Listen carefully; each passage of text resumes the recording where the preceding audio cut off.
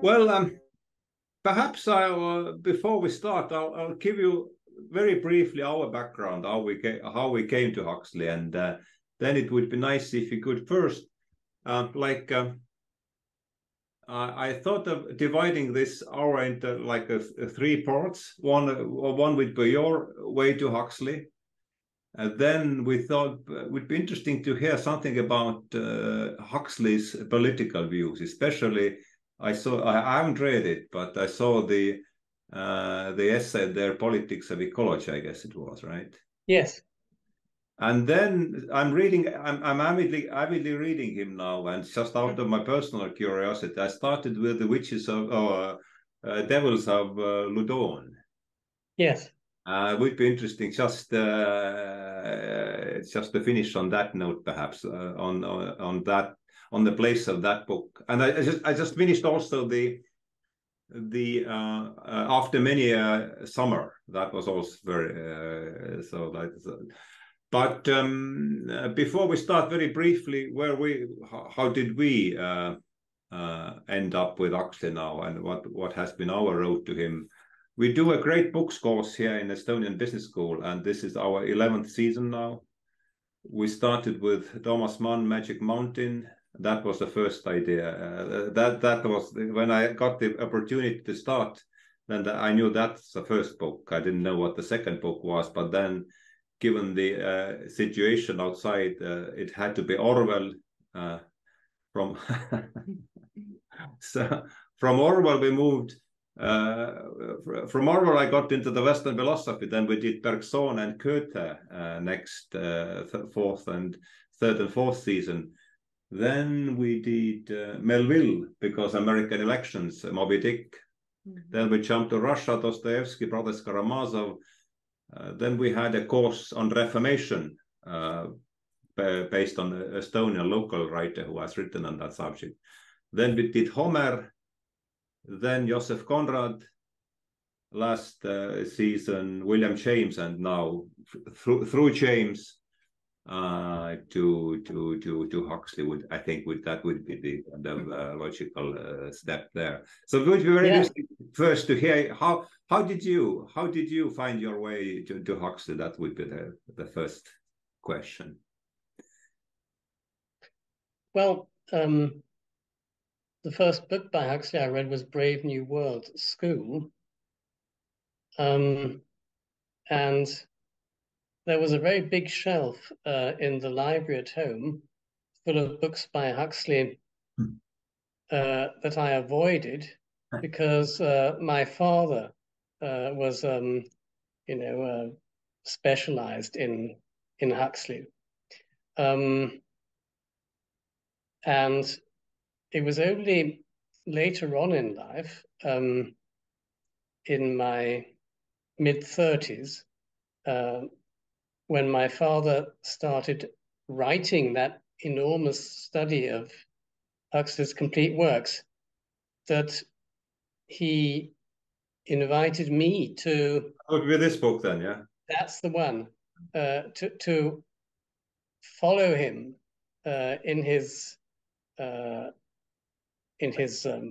project, chapter by chapter, by reading the books by Huxley and then comparing them with the impressions I had in my father's book.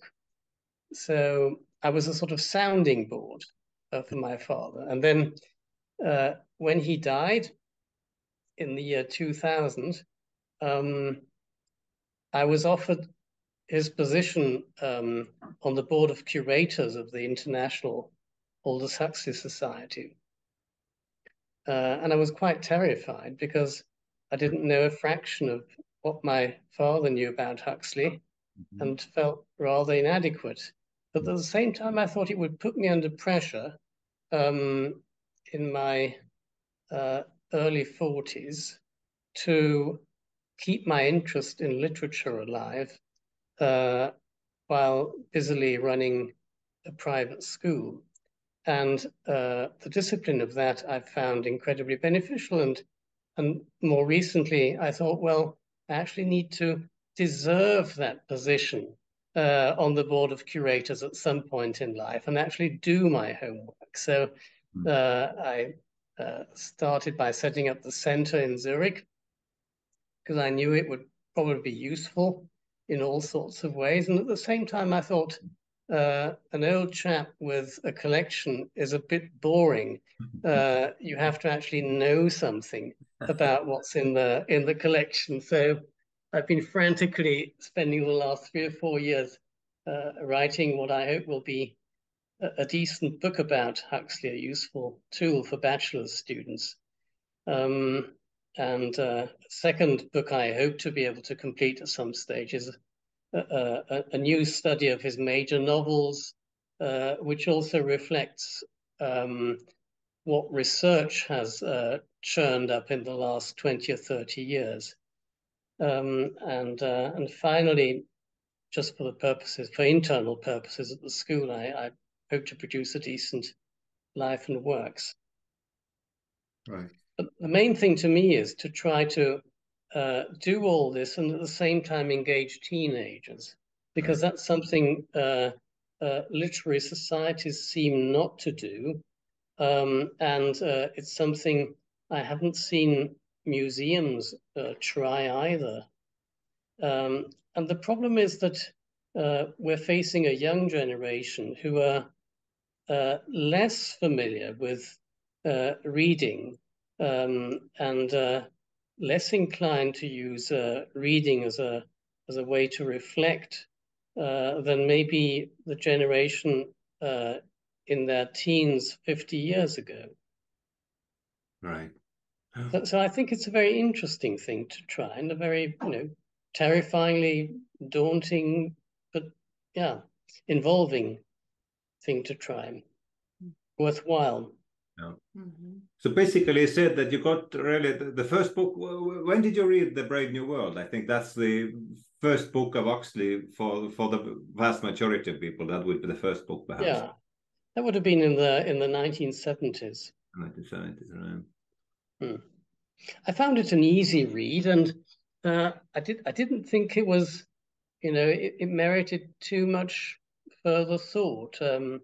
I enjoyed reading it at the time. It seemed a little bit flimsy in parts, and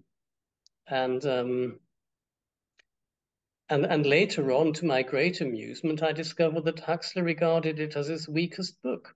Yeah. I can see that point. Yes, but what was the book that you really got you into him? What was the first book that really kind of resonated with you? Well, one of the first books that I ended up enjoying was Chrome Yellow. That's a quite early one, right? Yeah, it's his earliest novel, and it seemed to me that, well, if he was as entertaining and witty as that, it was probably a good idea to carry on following my father's book through its endless chapters. And on I went to Antic Hay and so on. Right. So I read all the works chronologically. Oh, you took it chronologically, quite yeah. systematically. Oh, wow. I sort of stuck to the novels first, and then added the short stories, and only later the essays. Right. Anything from him? Yeah, you touched already this teenagers part. That was for me very fascinating. That when on this opening part in the Zurich University, those new teenagers or those young people were having discussion about Huxley's. The whole panel of them. Yeah, a whole panel of those Huxley's books, and I understood that they are members of Huxley Club.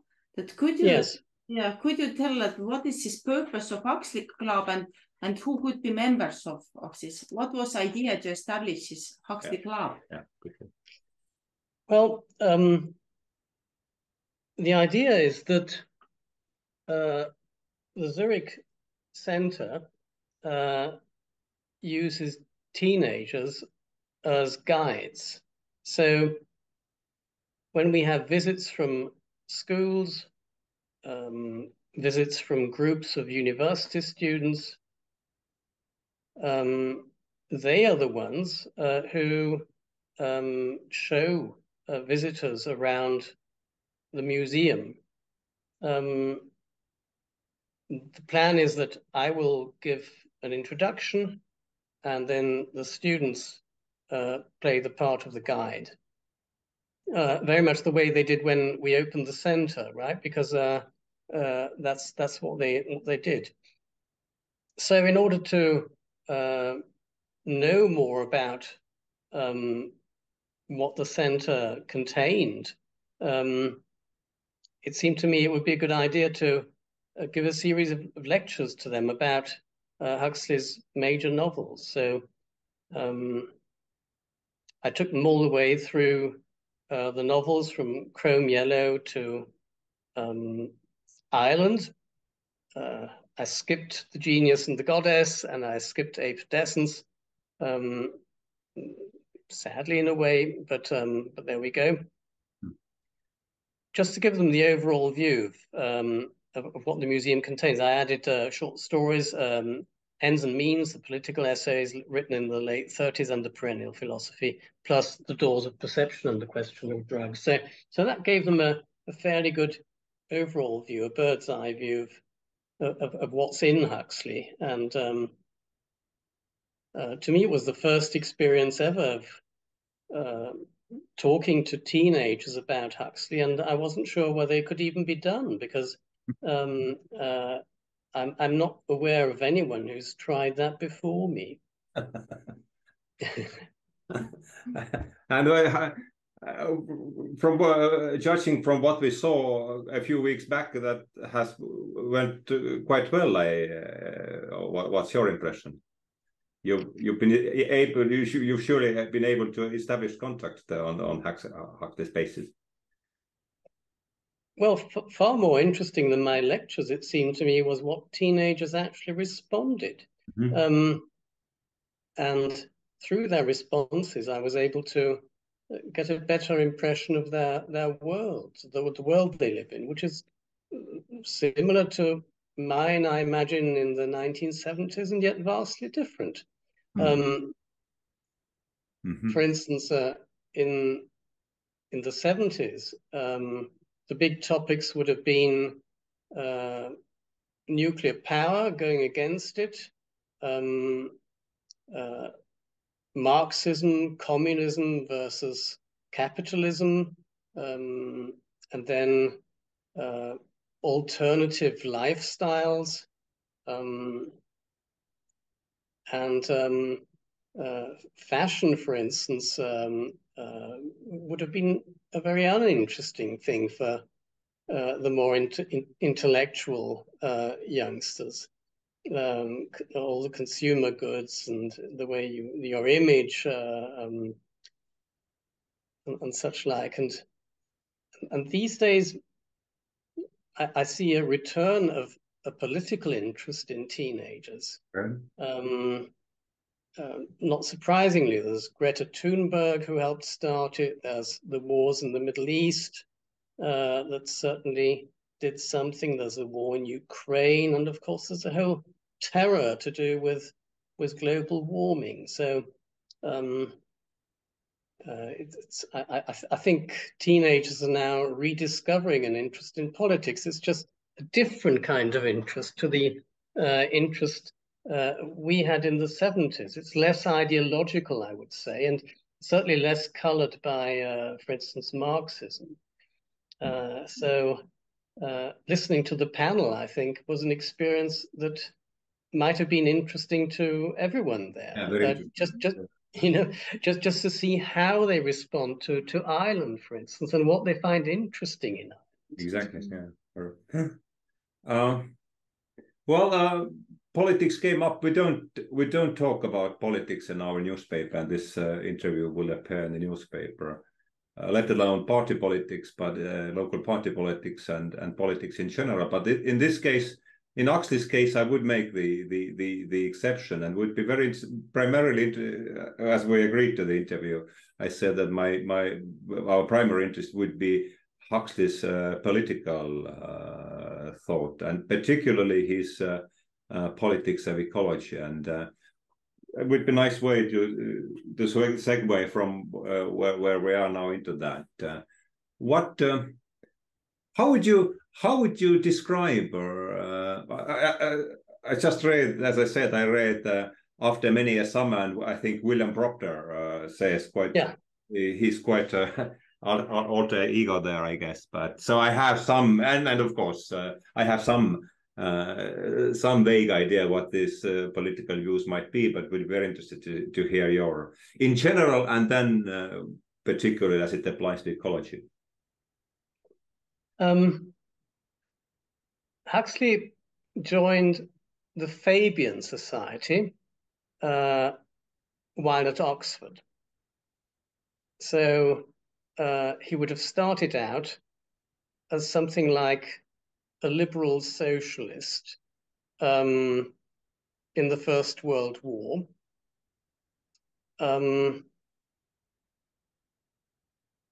The end of the First World War, and in the very early 20s, when he wrote Chrome Yellow, you would find traces of that kind of Fabianism in the book. For instance, the flirt of the political left, such as H.G. Wells, with caste societies. Mm-hmm.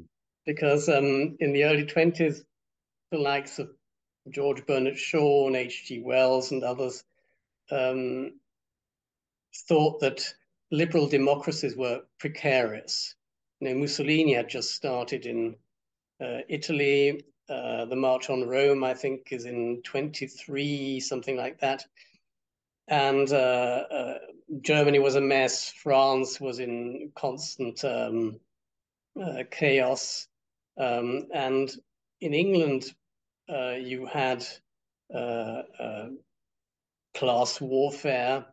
In Italy, the Biennio Rosso, which preceded Mussolini, was anarchists, sort of seizing on the factories. So in that kind of chaos in Europe, and fears that liberal democracies might be too weak, there were maybe dreams of alternative societies based on castes, where people did what they were destined by nature to do. So it's not just the fascists who had such ideas. There were quite a few on the left, and those views are caricatured in Chrome Yellow. Huxley makes fun of Mr. Scogan's rational state and its caste system. He makes fun of H.G. Wells's samurai, dreams. Well, and then you go on to Antic Hay, where you encounter a communist tailor who isn't really a communist, but he likes communism because if communism came in, he with his Cockney accent wouldn't look quite so inferior to the aristocrats with their beautiful, posh, received pronunciation accent, their Queen's English. Very interesting. Again, he's caricaturing views, and on you go to Point Counterpoint, where you have Lord Tantamount, who is an aristocratic eccentric. Huxley loved aristocratic eccentrics. At the same time, of course, he was a Fabian at heart, just a little bit. So how could you love aristocratic eccentrics? Well, Huxley just took the liberty of doing just that and writing, praising them in his essays, saying that they were part of a reservation like the Indians, and that they were a threatened species.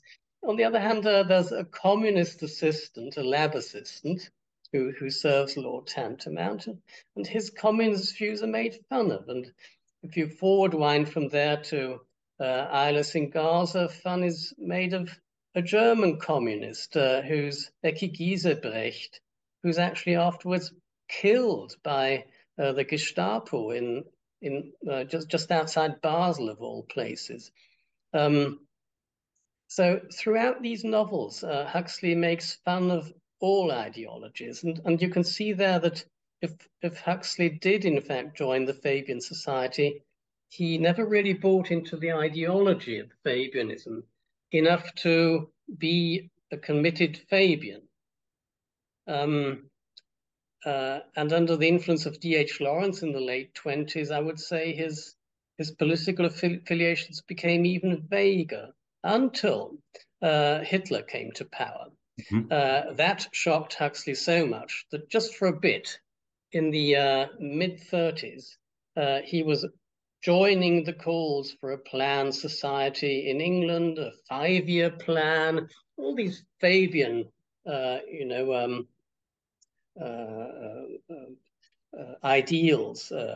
He briefly helped to promote them. But then, by the time he wrote Ends and Means, which is his political manifesto,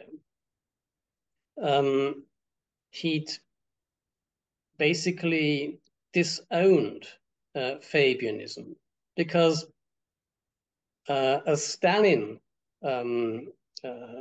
tightened his ruthless grip on Russia, and Hitler became more of a force to reckon with, one of the greatest dangers to Huxley seemed was neither communism nor fascism as such, but statism. So as he moved to the United States in 1937 and personally met Ralph Borsodi, author of School for Living, well, at that point, he'd already converted to something he describes as, by himself as philosophic anarchism. It's the anarchism of Proudhon, Bakunin, and sorry, not Bakunin, Proudhon, Kropotkin, not the anarchism, the violent anarchism of Bakunin, never. And in Ends and Means, you have a first taste of philosophic anarchism that you will encounter verbatim in After Many a Summer. And later on, in a more elaborate version in Ireland, his last Utopia. So what are the main elements of his philosophic anarchism? The first is decentralism. It's a relatively extreme form of decentralism. Perhaps Switzerland could be seen as an approximation, where you have the minimum of power in the central state and its administration, and a maximum of power in local authorities and local communities. So it's a decentral society. That applies not just to political power, but also to the production of energy, the production of the manufacturing of goods, and the distribution of goods. Because Huxley already knew in the late 30s that part of the problem facing mankind, and the reason why there were wars, was the concentration of capital in big business and the concentration of power in big state.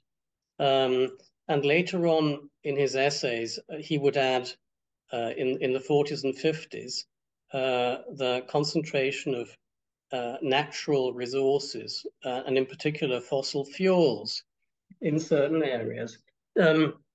So decentralism made a lot of sense to Huxley, because he was convinced that wars were started because of global supply chains. And wars were waged over natural resources concentrated in certain parts of the world, but not in others. So the more energy and the more things were produced locally, the less risk there was of global conflicts. So the decentralism is linked to another central pillar in his political thought, which is pacifism. And then you've got a further pillar, which is to do with the following. Wars are not just started because of global supply chains and such like, and the concentration of power in large organizations and big states. Wars are started because of human nature, because humans are governed by their ordinary self, which is so hypnotized by its, the ego is so hypnotized by itself that humans are likely to start conflicts, well, because out of selfishness, really, out of self-centeredness. So in order to avert the risk of war, it's pointless to reorganize the economy or the state or education. You also have to try to change the way humans are psychologically. Mm-hmm. That's why he talks in the 1930s, in 1937, when war is already imminent, of meditation, individually and in groups, and why his pacifist pamphlets that he produced for the British Peace Pledge Union are full of spiritual practices. So that's the third pillar after decentralism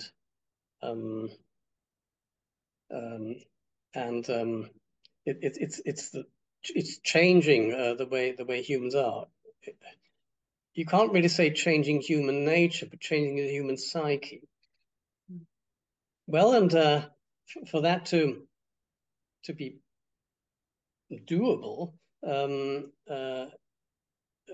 man had to needed a coordinating philosophy on which a better world could be created. In other words, that was something he announced as an aim in Ends and Means, and then did in the Perennial Philosophy in 1945. The essential part of Huxley's political thinking, apart from decentralism and changing human nature, pacifism, is also, and spirituality, is the whole relation between man and nature. That's also a crucial part of his coordinating philosophy. In the Perennial Philosophy, the relationship between man and nature is defined not by the Judeo-Christian tradition, in which man is regarded as master of nature, but rather by religions of divine immanence. In other words, God in matter, God in nature, God in organic life. Humans, therefore, are not masters of nature, they are part of nature. And that understanding, which is common in Taoism, in Mahayana Buddhism, and in Vedanta, where Brahman, the ocean, relates to the ripples and waves on the surface of material life. Well, those religions are, as it were, the underpinnings of the perennial philosophy, and also of his take on science. That's another pillar in his political thinking, because science has to be based on ethical values. The ethical values propounded in the perennial philosophy, for instance, such as treating nature decently and not using science to blow up the planet, but rather to feed the human race, create conditions in which humans can live harmoniously with nature and not ruin their environment, and live respectfully amongst other species. So ecology is the very natural corollary of the perennial philosophy. It's all linked, in other words. And finally, a facet that is less discussed in ends and means, but central to his political thinking, is his image of the human psyche. The model of the human mind-body is outlined in The Doors of Perception, more as a sketch, and later refined in his famous essay, Education of an Amphibian. And it's a model of the mind which I find absolutely extraordinary. It goes from the ordinary self with which we live in everyday life. It's a sort of completely chaotic series of states with very little to help these states hang together, apart from the body, maybe. Then there's personal subconscious, that's the domain of psychoanalysis. Then under that is the physiological intelligence, which actually manages the mind-body, unbeknownst to the ego, which knows nothing about the physiological intelligence and doesn't particularly care. And then it gets really interesting, because beyond that, you've got the place where great works of art and great philosophical insights are conceived, such as, for instance, a new model for an ideal society. And then beyond that, you've got the visionary world, and finally, the clear, the world of archetypes, and finally, the clear light of the void. So man, in other words, is a creature that spans everything from a totally blind, relatively ignorant, small ego to literally the clear light of the void, which is also at the heart of the universe. In other words, you've got in that model of the mind-body, you've got a model of the universe. Huxley hated cosmologies, and he didn't want to go anywhere near theosophy, so he never fleshed out those implications in order not to, tarnish himself as a theosophist. But for politics, of course, this is extraordinarily important. In other words, if you create a political theory based just on the ordinary self, and most political theories try that, and basically come up with wonderful plans to reorganize an economy or arrange power differently, the institutions differently. Well, that only addresses a tiny fraction of the human mind-body. And in other words, a real attempt at an ideal society has to include all the levels of man, the multiple amphibian. And that's where Huxley, to me, gets so profoundly interesting.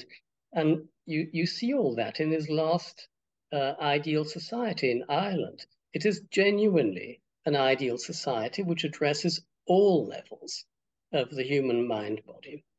And that sets it apart from Plato's Republic, or Campanella's City of the Sun, or even Thomas More's Utopia, which know nothing of, or don't mention the lower levels of the human mind-body.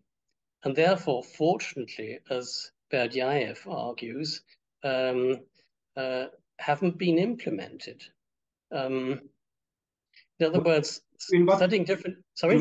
In what book does Berdyaev make this argument? Can you?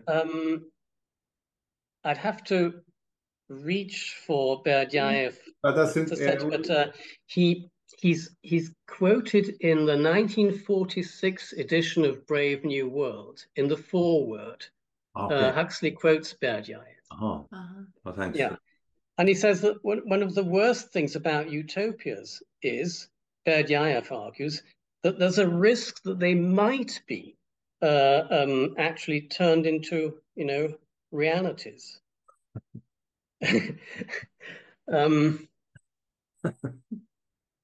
So, to me, the political thought of Huxley is so very original and very unusual, precisely because it's so all-embracing, so holistic. Mm-hmm. I think we'll have to search quite a bit to find a political thinker who's as holistic as that. And critics have just, basically pecked Ireland to death because they try to judge it in terms just of the novel of traditional literature, shall we say, or modernist literature. Mm-hmm. And of course, complain that there's too much philosophy in it, there's too much discursive thinking in it. And but if you compare to the other great utopias like Plato's Republic, I don't know how you feel, but I'd far rather reread Ireland. I've read it 6 times. I've never been bored. Yeah, that's true. Yeah, I would like to turn from politics to art. I read this Doors of Perception several times, and what is mirroring from this book to me, that this Huxley's 2 desires, desire to see and desire to paint. And for me, this Doors of Perception is somehow book of literature. And when we visited this, not literature, but art, painting, yeah. And when we visited this Huxley Center, I found on the wall one Huxley's painting. Yes. I would like to ask that, what is this? Please tell us Huxley as a painter, yeah, or art interested person. Oh, very much. Art, music, and higher philosophy both originate. They originate in a very deep layer of the subconscious. Mm-hmm. Huxley would say that the best art is created below the physiological intelligence, probably in something more like the collective subconscious. He doesn't name the place exactly, but he says that below the physiological intelligence is the place where great art is created and where the greatest insights are conceived. Now, that's several layers below the ordinary mind and several layers below the ego. In other words, the ego can't create great art, it can't create great music, and people who try to force that by practicing and practicing for decades fail miserably. Not just is talent needed, there has to be something like, in Huxley's thinking, an opening in which the ordinary self is made passive, in which it becomes calm, and room is created for great artistic insights and a great artistic inspiration. In other words, great art comes to the artist, and great music comes to the composer. It's not as if he can actually force it to happen. It's very close to what he says of grace. In other words, experiences of the divine are similar in that they cannot be forced and made by the ordinary self.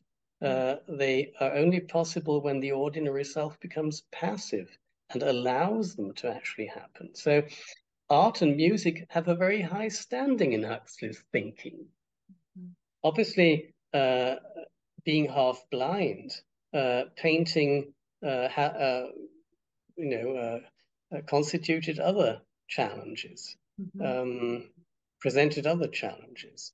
He also played the piano, Huxley, by the way, and he was a music critic. He was an art critic in the 20s, which of course all helped to give him an absolutely fantastic knowledge of music. And his friendship with Stravinsky did a great deal in the 40s and 50s, and then there were all sorts of friendships with painters, with the art scene, with art critics, that made Huxley into something of an art expert at some point. So art and music have a very, very high standing in Huxley. Art is not for art's sake. Art, because it comes from such an extraordinary part of the human psyche, is actually something sacred. Art has meaning. And in order to be great art, art has to have a lot of meaning at all levels of the human mind body, all the way from the ordinary self and its workings, right up to the, well, not quite the clear light of the void. That's where art and music stop, because they are limited to the visionary, in other words, to the dualistic part of the human psyche. The actual unity of knowledge is something beyond painting and music, but something that music and art can actually touch on, allude to, at least intimate, at least obliquely. So art was also to Huxley therapy in the mid-30s, because after Brave New World and that horrible bout of insomnia that he suffered, and the fears that he might never be able to write again, that was just before Eyeless in Gaza. It took 4 years to complete Eyeless in Gaza, also because of that crisis. Well, painting was part of the way, including the painting at the center, which had a healing effort, something maybe which also presented a holiday from words. That's why so many writers, I think, paint, all the way from Hesse through to D.H. Lawrence or Goethe even. Yeah, so, or Blake, for that matter. So there's endless writers who paint. So it's a holiday from language, a holiday from literature. And it's also experienced this extraordinary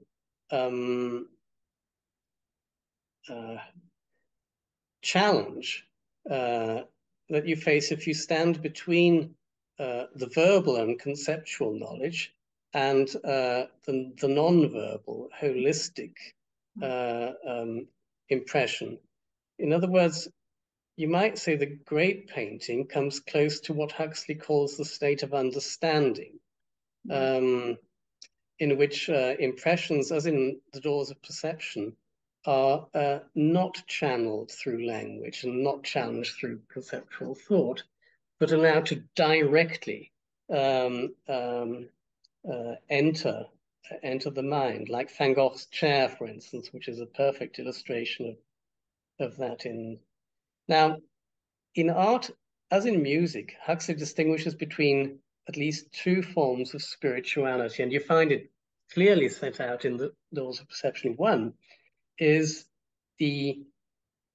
art, which happens when you withdraw from everyday life, from real life, into an ideal spiritual Shangri-La. It's what Huxley calls the art of the Arhat, the Hinayana Buddhist saint, in other words. Then there's the other kind of art. For instance, Sung Dynasty landscapes are likened to the art of the Arhat in the Doors of Perception. And then on the other, you've got art which is both enlightened and at the same time in real life. Two examples of that in the Doors of Perception are Vuillard and his interiors of bourgeois homes, which are so luminous as Van Gogh's chairs. And the other is Rembrandt, the painting about, I believe it's called Rêve du Philosophe, where you've got, again, the full picture of the human mind body, all the way from the ordinary self to the very highest levels. So Huxley said that there was a scale of perfection in art and in music. The more levels of the mind body that art was able to touch, the better.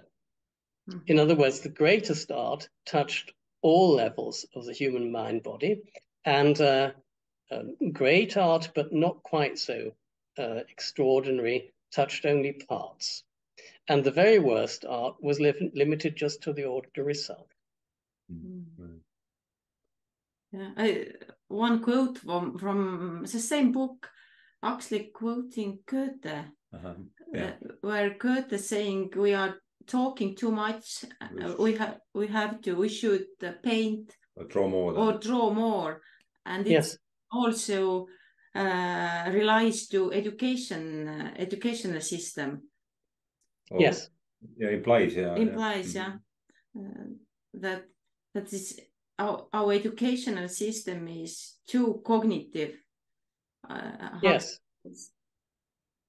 That how as you are running private school, that what is its implication to your has it affected your curriculum there? Well, apart from this club, of course, which you do. Yeah, I'd say in a very limited way, because what I fear very much is movements in education which try to foster spirituality. That to me is taboo, because I'm always worried about who is going to be doing that. You know, for instance, if we say, as a school, we want to cultivate mindfulness, it's very fashionable now. There's even a British mindfulness policy for state schools. There's certified mindfulness coaches operating in the British educational system. To me, that's a highly suspect thing. I can see that one might want to use certain forms of meditation or certain forms of calming and relaxation, shall we say, physical relaxation, to improve learning, yes, and maybe improve exam performance. But that's the sort of borderland between techniques and an actual spirituality which has to go way beyond techniques.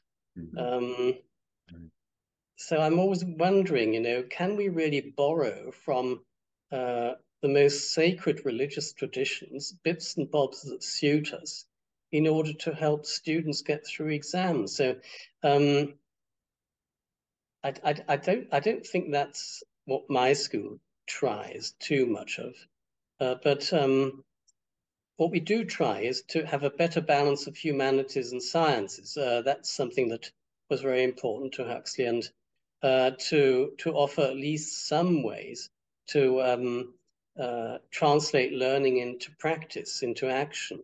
For instance, reading about Plato and then debating Plato in the debate society. But other schools do that too. Perhaps there's a little Huxley thread that runs through the curriculum because the center's in the school. So everyone gets to see it and everyone gets a little introduction to it.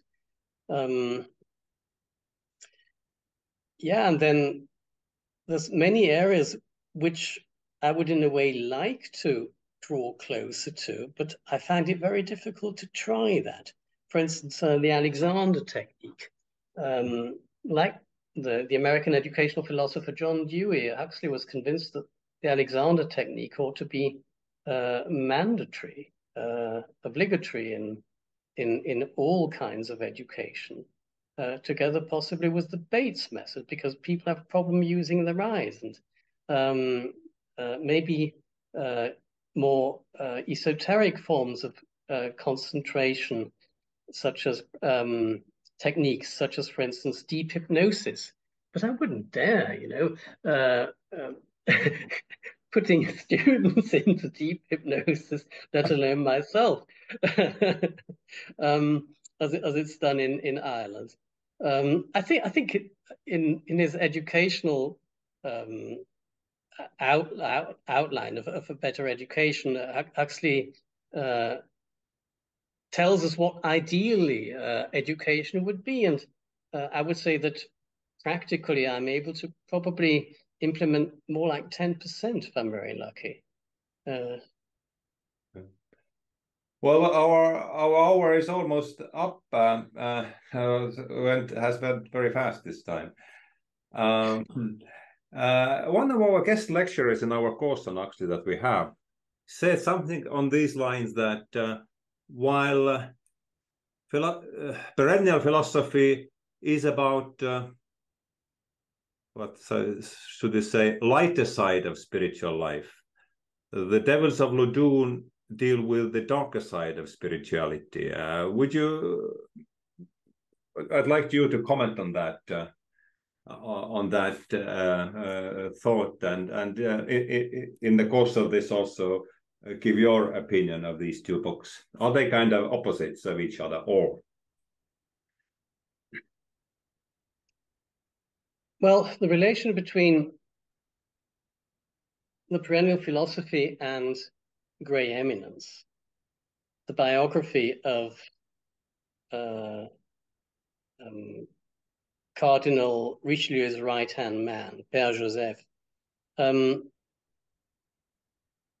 is about the tragedy that occurs when a practicing mystic tries to engage in power politics.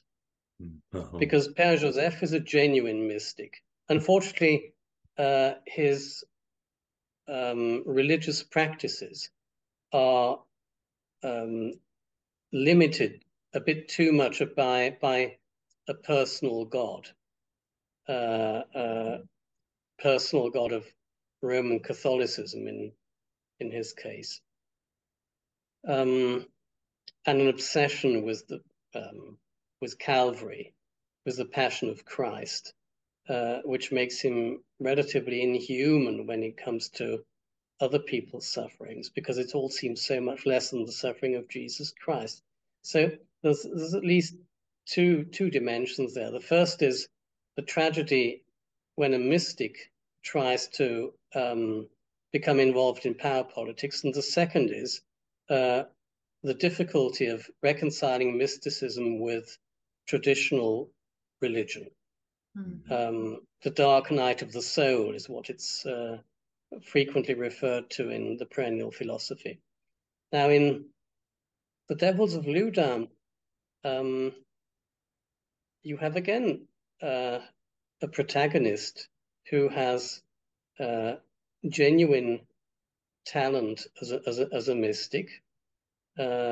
Unfortunately, he gets carried away by the belief that he can't really be harmed by real life, and that somehow it will all end quite well.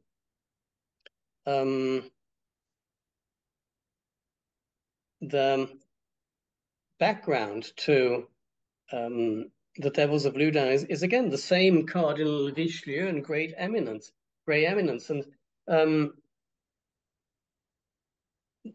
Huxley interpreted the Devils of Loudun as an experiment by Richelieu to see how far he could go in murdering a relatively innocent member of the church without there being a rebellion.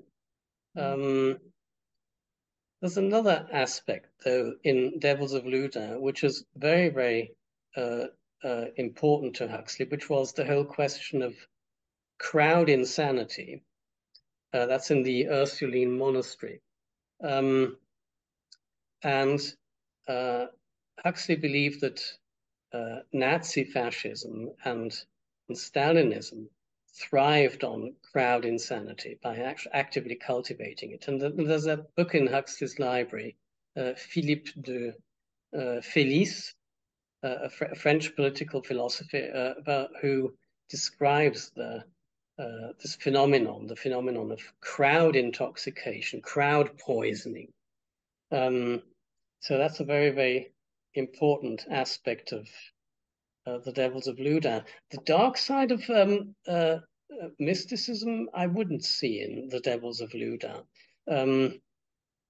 What is the dark side of mysticism at worst? You can see it in Ireland, in that last experience of the moksha medicine. It's seeing that praying mantis and the sheer enormity of the female praying mantis that bites off the head of its male lover.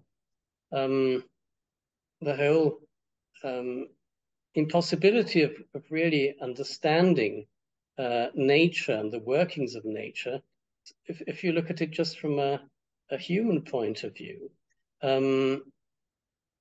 But then there can be no dark side from a certain level onwards, because what is unitive knowledge if not the actual resolution of all dualities and all opposites into the clear light of the void? In other words, at the very highest level, there is no dark side. Good point. There is just pure energy, pure consciousness, and pure bliss. Right. Well, Later. Yeah. Later, ideal forms. Yeah. The form of the good, in that terminology. Yes. Huxley doesn't like Plato one bit and trashes him at every opportunity, because he believes that life cannot be understood through ideas, through extreme idealism. Matter is infinitely fine to the point where it becomes not material, but something else. And it's not just the whole wave-particle debate to do with light, say in Einstein or in quantum physics. It's also something that goes way beyond that to unity of experience. In other words, the universe is made up of something that unifies it. The question is it an idea? Is it matter? We can't say. And to Huxley, that is one of the greatest mysteries. So he'll be more closer to Aristotle than on the scale of Plato than Aristotle Plato scale. Huxley would be more on Aristotle's side or outside of the scale altogether. Well, the bit that Huxley likes about Aristotle is his poetics, the idea that art can be cathartic. He misses that in Plato's philosophy. But to him, the whole question of whether the world can be explained through idealism or materialism is meaningless, because at the end of the day, ideas are material, and it's quite possible that in the human mind, ideas, feelings, and such like have a chemical equivalent, a chemical analog. That's something that's mentioned in the laws of perception. And on the other hand, whatever we call matter is infinitely fine and behaves more and more unusually, to the point where it's more like Alice in Wonderland at the subatomic level, or the verses of Edward Lear. Yeah.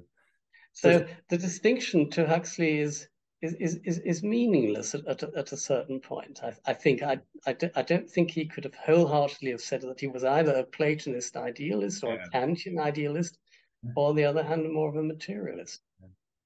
Dean Radin in the last interview talked about dual aspect monism, which is kind of, I think, yes, goes into that.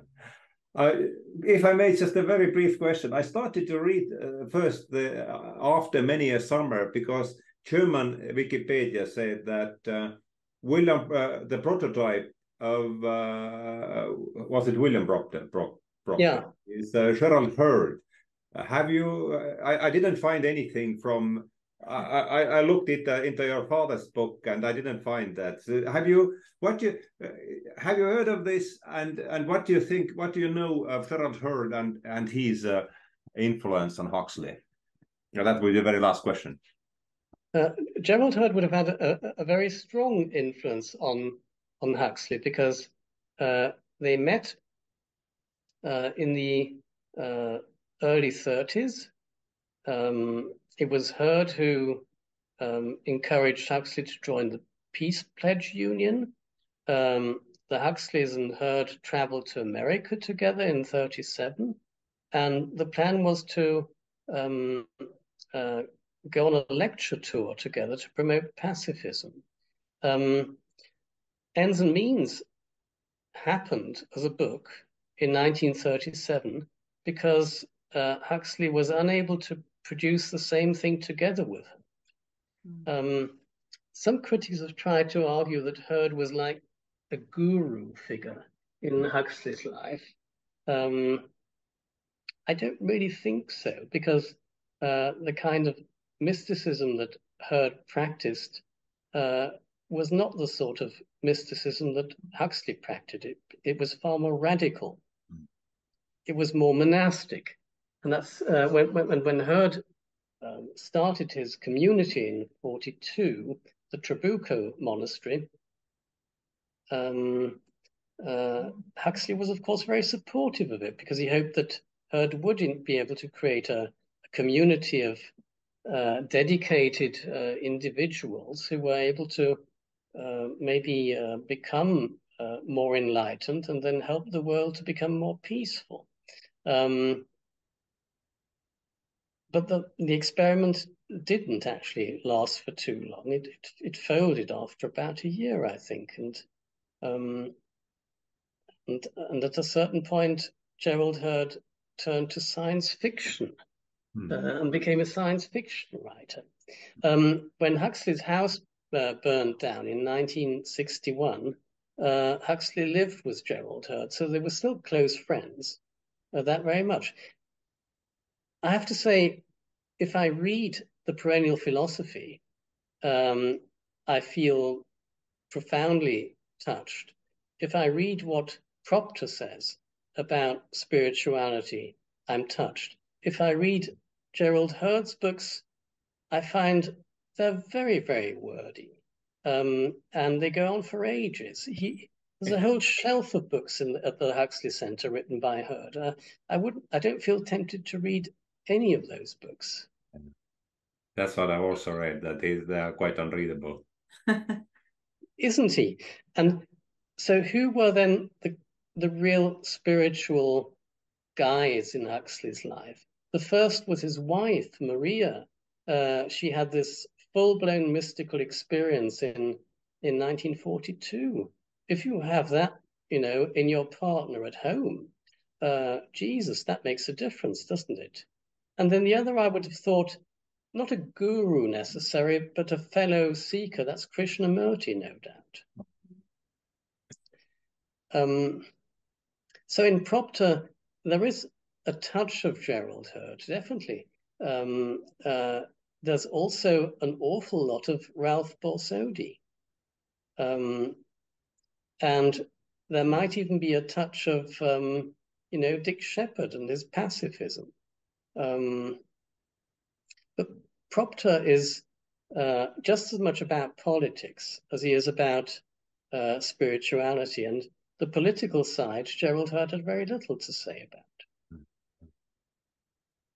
Well, thank you so much for your time. It was really a great opportunity for us because we are in the midst of this course, and that interview, apart from it appearing in a newspaper, was very, very timely and most helpful in steering the course of that course. So thank you so much, and thank you for the job you are doing with teenagers, especially. was very, very.